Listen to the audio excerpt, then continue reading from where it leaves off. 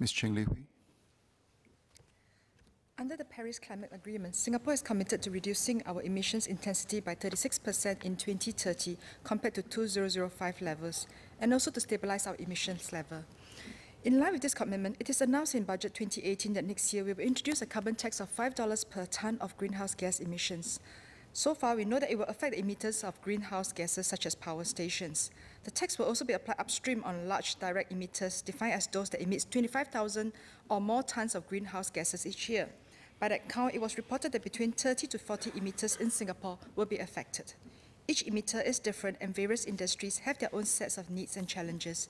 It might not be as easy for some industry to transit to clean energy. Over the long run, we have to ponder if a carbon tax is the most effective way to incentivize industries to reduce their emissions. What will the carbon tax revenue be used for?